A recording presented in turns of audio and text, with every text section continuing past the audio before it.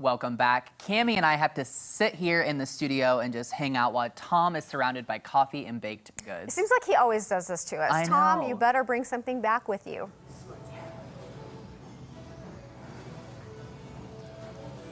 I have to bring something back. Okay, I'll see what I can. Something like this, maybe? Okay, look, I'm at Bloom's Coffee Bar and Bakery, and if you want to talk about old school, old world, just old-fashioned baked goods, this is a place that you really need to stop. And then they mix it with things that, you know, we all like, the lattes and mochas and things like that. This is Nikita right here. Nick, good to see you, first of all. Going? Thanks for having us by. Talk about some of these baked goods that you have in front of us, because these are things you can't just get everywhere. Yes, yes. So I guess what's super special about the shop is it is owned by Ukrainian, Slavic-based folks. So I think when you come in, you're going to see a beautiful cold case with a hot case. And we've got bulishki, we've got kolache, we've got challah bread. That's going to be your baked goods. And then any pastries, we've got peach cookies, cannolis, honey cake. We've got some puff pastries. This is blueberry cream cheese and apple chernobyl.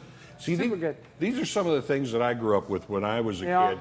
And really, you know, you may not have recognized some of the names that he was saying, but I guarantee you, you will love the baked goods, the pastries, the breads are out of this world as well. Yep. So coffees, we've got a Dreamer. It's got vanilla caramel, half and half, super good. And we've got your kind of classic cappuccino. So we've got different variety of different coffees that you can try as well. And now, what is it that brought you to open an establishment like this? Because first of all, opening any establishment with food is difficult. But when you're trying to introduce different foods to an area, not always the easiest thing. I think the biggest thing, Springfield is a pretty special town. There's a lot of Ukrainian, Slavic population here.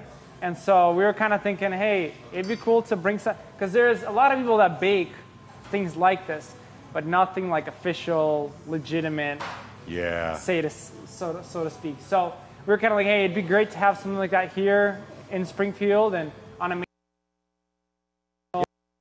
it's an incredible location. So yeah, right on East Battlefield, just off of Nashville. Yep. Now, your particular favorite. What do you like that, you know, that comes into this case, or maybe one of the breads or anything?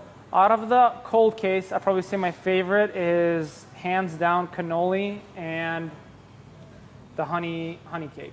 The honey cake. Cannolis and the honey cake. I'm gonna move this forward. Go ahead and try because it. I have tasted the cannoli, but I have not tasted the honey cake, and that is something I'm gonna do right here. Give it a try.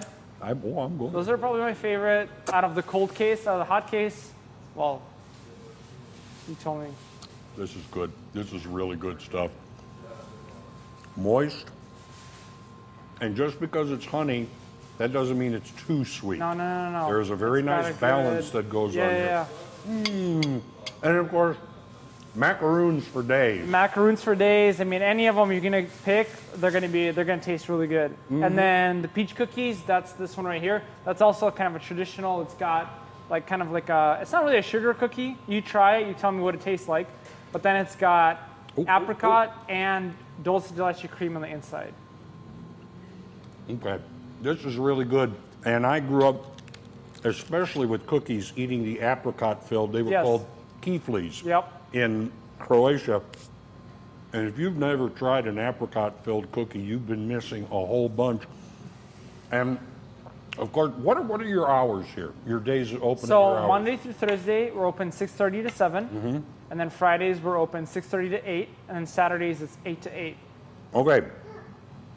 Wednesday is a very special day. Yes. Tell folks what you're going to be doing here. So on Wednesday, it's August 24th. It's actually Ukrainian Independence Day. So that was the day that the Soviet Union kind of more or less dismantled, fell apart. And that was when Ukraine did not have to follow the rules of the former Soviet Union. So it's a big day, and we're going to be celebrating. We actually, with everything that's happening on that side of the world, with the entire war, we are going to be donating 10% of the sales towards Convoy of Hope. and they're going to be using that to bring humanitarian financial aid to folks who are struggling. Okay, that's Wednesday, 10%. There'll also be a box here. If you just want to drop in some donations for the cause, they would be more than happy to see you coming in. So we're going to be back here in just a little bit because we may take a little trip in the back where they're doing the baked goods and things like that and see more from Bloom's. So don't go away. Join us in just a bit. A quick Back to you. question. So I just want to know briefly, what do you think people that haven't been able to visit Bloom's yet will love most about it? I think what they'll love most is being introduced to something different, something you can't find just anywhere. And let me tell you, they will love it because each one of these is a taste treat. I kid you not. That's what I think. Thank you, Tom. All right, amazing. coming up after the break, we'll be learning about a tribute in Branson to one of the best-selling music groups of all time. Carpenters Once More is with us next.